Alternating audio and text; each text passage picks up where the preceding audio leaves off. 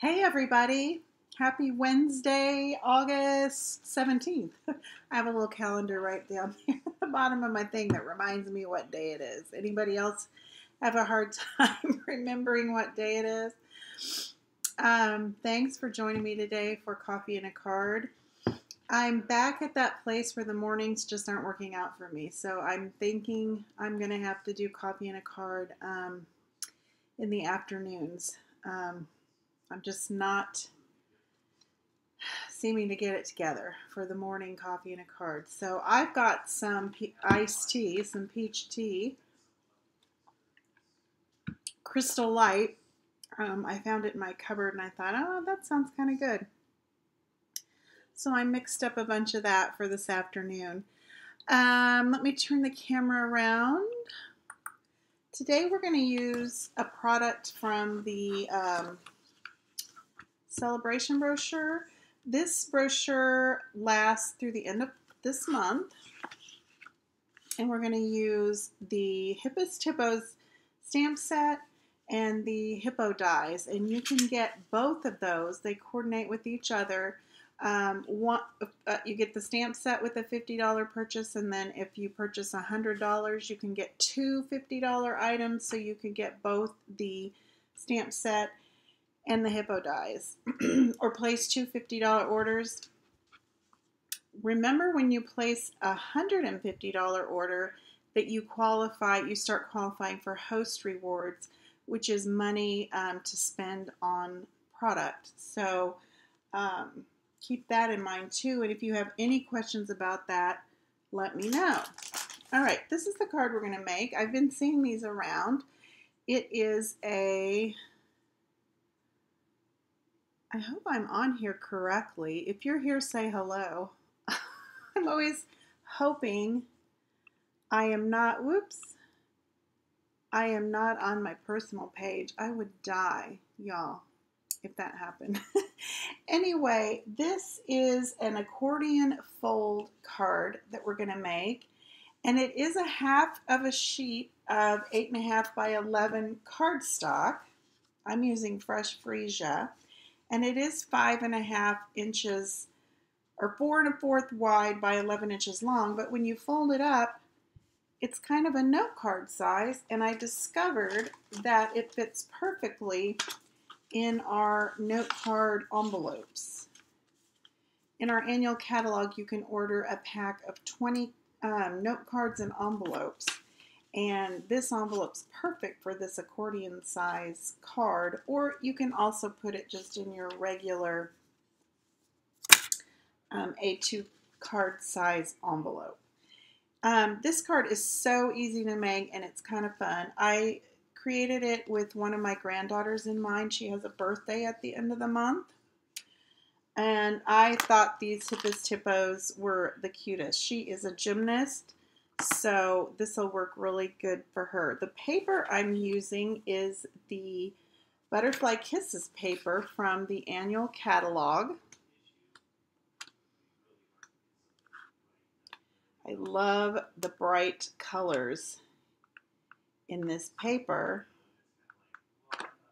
And when I was looking through my paper stash, I thought it would really make a cute little card with our Hippest Hippos stamp set. I'm going to use the stamp set and the dies today.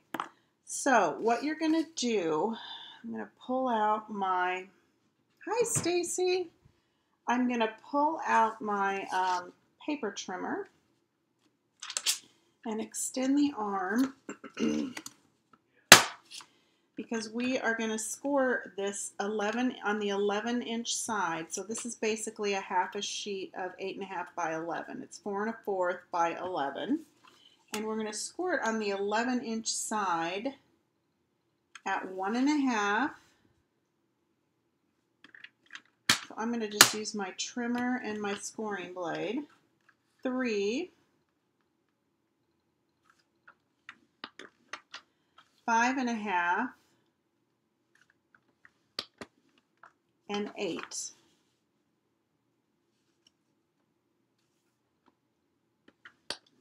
And that's all the scoring we're going to do. Hi, Kathy. Good to see you. Okay, now the folding is kind of weird. So we're going to make a valley fold here, which that's a valley, and then a mountain fold here. A mountain fold, wait a minute. Yes. A valley fold here, and then a mountain fold here. So it's going to look like an accordion. So valley, mountain, or mountain, valley, mountain, valley. And then it'll close up like this. And I left this one blank. We could put some paper there. That'd be awfully cute. Stacy's glad you're in the afternoon today so I can watch. Took a break from working on my scrapbook to watch you. Oh, good. I'm glad you're scrapbooking. Okay, now for the designer series paper, I cut 3 pieces. I thought I cut 3 pieces. Y'all, I guess I only cut 2 pieces. I get carried away. That's okay. We will fix that here in a second. I'm going to put my sentiment card or my greeting card right here because I want this paper to show. I love that print, and I wanted all 3 prints. I used 3 different prints from that paper, and I just thought that was so fun. And then I've got this piece. This piece measures 2 3/4 by 4 1/8. This measures 2 1/4 by 4 1/8. And this piece, as soon as we cut it, will measure 1 1/4 by 4 1/8. Just when you think you have it all together. I'm going to make sure I don't have a scrap over here.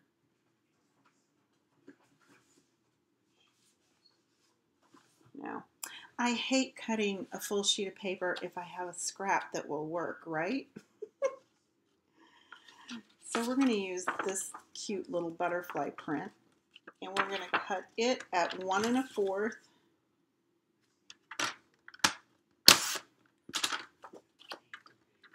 and 4 1/8. I'm going to do it this way. I don't know that it makes a difference. Okay, I'm done with that paper.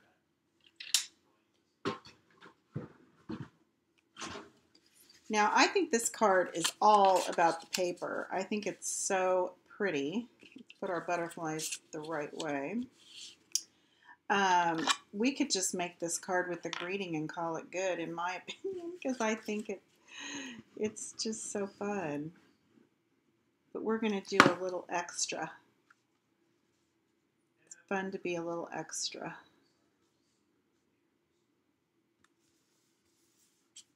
I'm going to stamp my greeting on that before I glue it down. I'm using my multi-purpose liquid glue.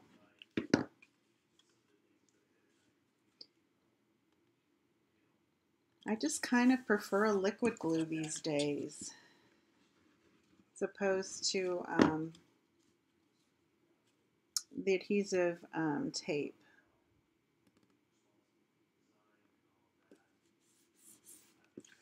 Okay, so that's what it'll look like when it's folded up.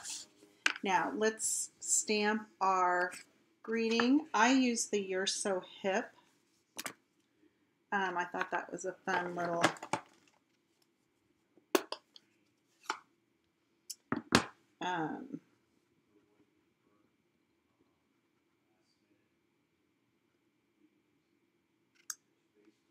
and I'm using the Starry Night, Starry Sky ink because I pulled it out of the paper, and I pulled our card base out of the paper, the Fresh Freesia. I say it all the time. That's why I joined Stampin' Up, because the color coordinates so well. The paper coordinates with the ink, coordinates with the embellishments, and it just keeps me on track that way.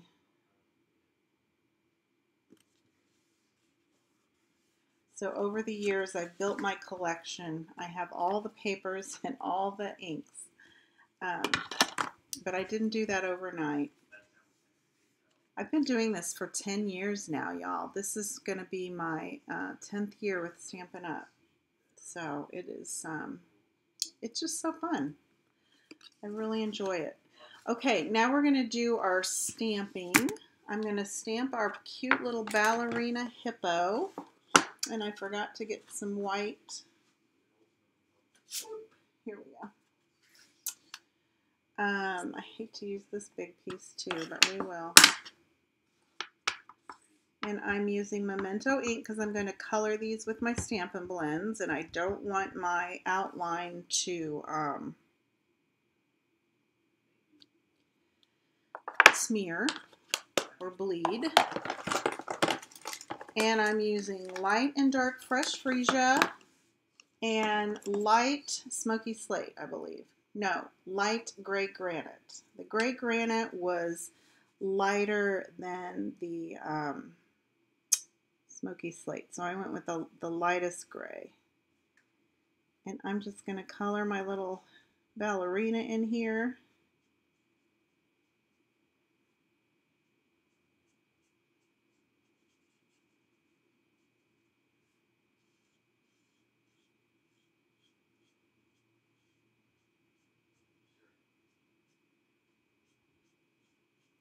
As soon as I get off of here, I don't know what's going on. I think school starts on Monday in Missouri, most schools here in Kansas City, and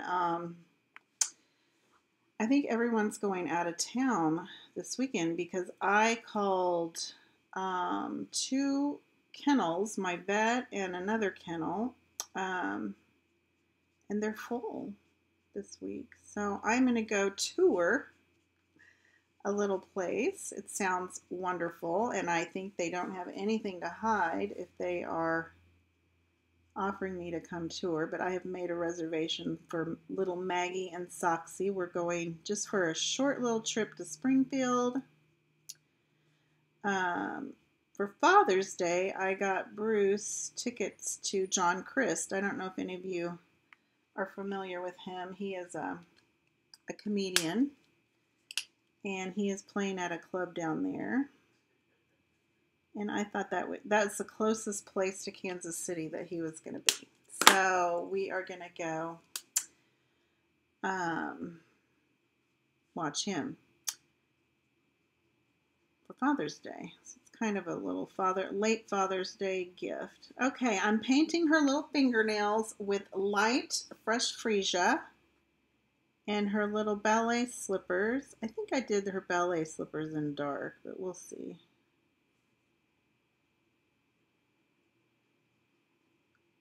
They're so cute. And then her little leotard. I'm going to do her tutu in the darker fresh freesia.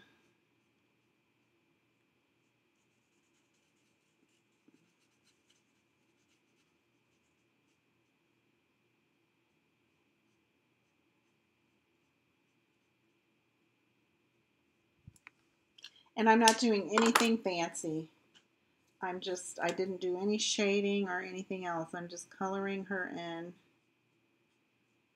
And I like to use my Stampin' Blends because you don't get the brush marks that you do with the markers, the Stampin' Right markers. You get kind of the brush marks because they are water-based. This is alcohol-based, and I don't know, they're magic. I don't know what it does, but it kind of, it just blends into itself so that you don't get the brush marks. So when I'm doing a lot of coloring, I like to use the Stampin' Blend.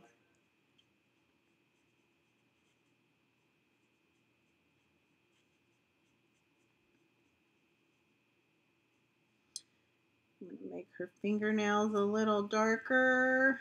There. Maybe I'll do her little ballet slippers.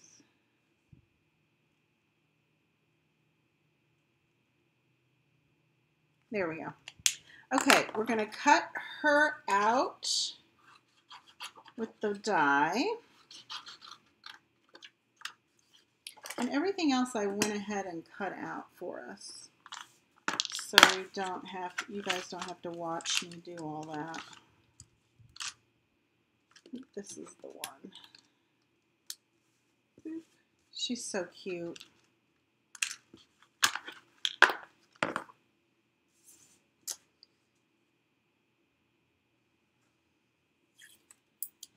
One of my granddaughters is in gymnastics and one is in dance. So I could use these cards for both of them. I'm considering putting together some little happy back to school baskets for them. But if I do that, I need to get busy with it because I have to mail one out of town now. So I might just have to send her a little surprise from Amazon. Okay, I'm going to cut that out with my little mini.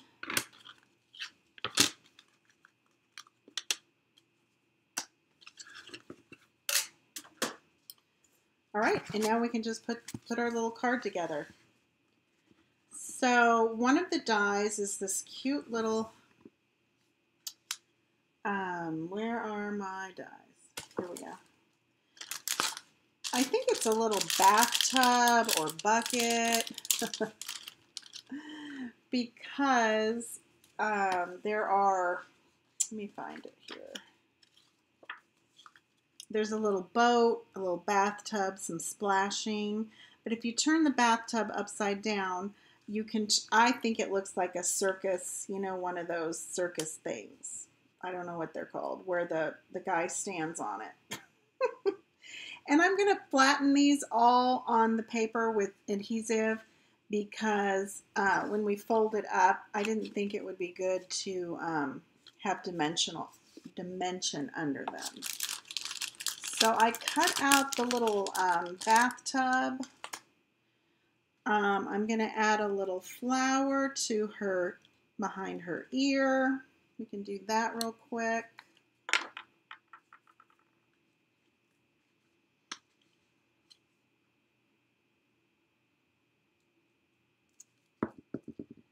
Might have gotten too much glue there. I don't want it to cover up her little eyes. There we go.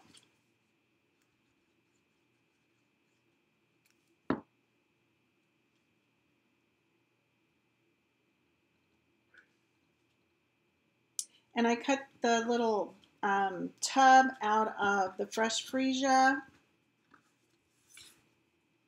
The little flowers I cut out of the Calypso coral that I pulled from the paper. She's just kind of balancing there on her little platform. And she's holding a little heart.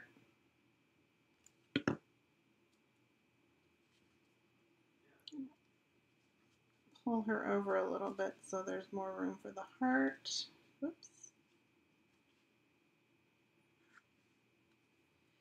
And then I've got this little stem of grass. These are all dies that are included in the set.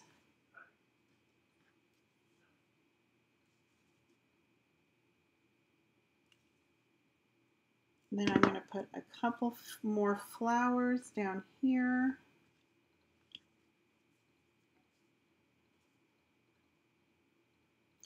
She's obviously performing outside, right?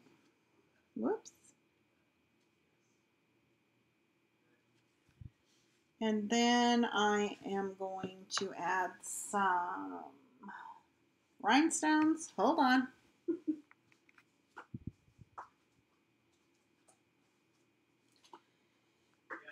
I was working at my desk this morning instead of my work table.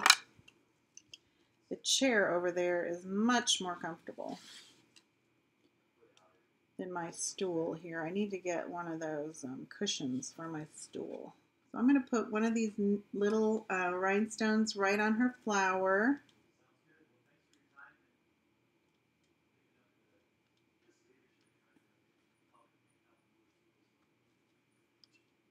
And these flowers. We have a little, oops, a little sparkle. And that's it. Now, the heart die, boop, boop, has 3 hearts. Oh, here it is. There we go. So what we could, you guys, I just dropped everything on the floor. What we could do, I'm going to pop these out of here. I'm going to lose that die. And just put them up here. There's a lot of glue.